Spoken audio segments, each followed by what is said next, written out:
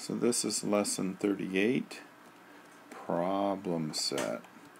Okay, one of the biggest things dealing with story problems in these problem sets are the ridiculously stupid names they give for different things.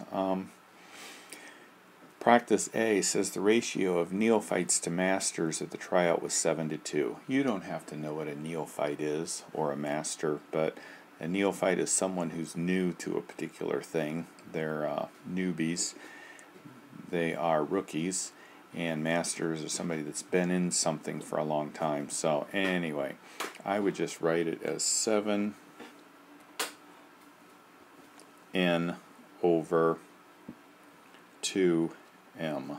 So neophytes to masters. You have to know what the n and the m stand for is long. The only reason you use that is so that you have this here. And then you've got 714 neophytes, and you're looking for masters there. Okay? And the same with the second one, the crowd in the Belgrade town square. You don't need to know what a Croat or a Serb is, but just use C and S. And the same with number 1. In a picaresque novel about the Spanish Main, the ratio of rascals to good guys was 13-5. Okay, so you know what a rascal is, you know what a good guy is, so you should be good. Ignore that the word picaresque novel. Don't worry about that. Other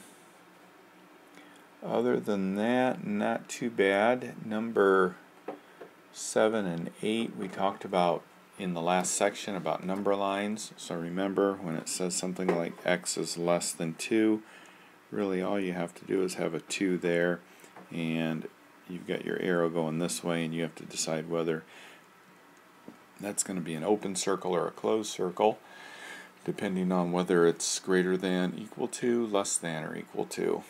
So numbers 22, 23, you're using distributive. Don't forget that whenever you have a 0 and an exponent, it equals 1. Same with the number 24 and 25 and 27.